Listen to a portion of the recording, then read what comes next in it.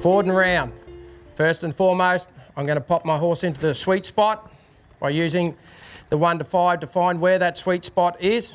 Once I've got that sweet spot, I've got my horse in a shape. I will then apply my inside leg to help soften that horse. And once that horse softens, I then put my outside leg on to go forward. Hence, so we roll that horse around in a shape. And I've got my inside leg to round, outside leg pushing the horse forward. As we walk forward and round in that circle, to change direction, I will stop in a shape and hold that shape, maintaining my leg pressure to hold the horse from falling in or falling out. I will then change direction range straight off the crucifix, break rein at my left hip, and bring that front end all the way through by pushing with my left leg at the girth. I then will shape, soften with my inside leg, and push with my outside leg to get that horse to walk forward and round in that circle. Inside leg to round, outside leg to keep that horse going forward, maintaining that shape. We'll do this over and over again to help with my hands and my feet. Stop. Change direction, past the front of the cone, shape, soften, inside leg, outside leg to walk forward. Try to maintain a symmetrical circle around your marker.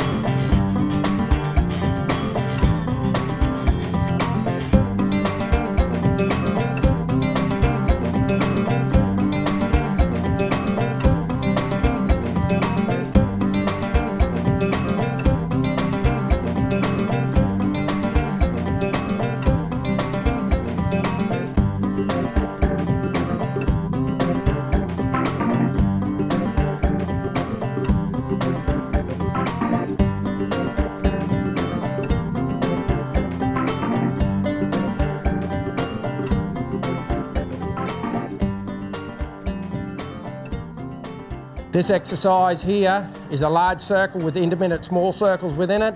The aim of this exercise is for us to go around the individual markers within the large circle, going halfway between the marker you're going in and the next one, making sure that you maintain your horse in a shape. So first and foremost, I'll put my horse into a sweet spot, which is on this little one about a 2.5 position, inside leg to round, outside leg to push forward, and just squeeze a little harder with the outside leg to ask for that trot, maintaining your shape. Halfway between the markers, open your break rein out and apply a little more inside leg, which is the right leg, off around to the next cone. Open the break rein out, which is my left hand, and apply a little bit more right leg, so on and so forth until we get that horse to go flow nice and smoothly between the cones, doing nice, smooth, even circles around each cone. We'll continue on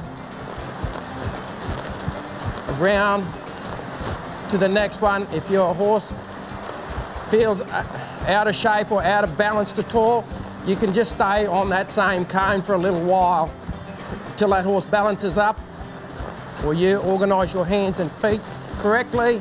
We go off to that next cone, round through here, through the centre. When we feel our horse is softened down and working nicely there, we stop in a shape. Relax that horse, give it a moment to dwell on what just happened there. Pop the horse in a 3.5 position, which is to the outside. I will apply a little bit more pressure with my left leg and back that horse just to take the weight off the front end.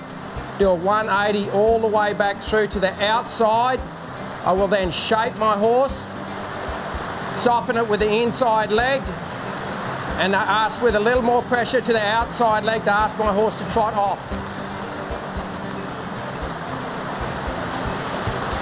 And it's the same in reverse, out and round to the next cone, maintaining my shape.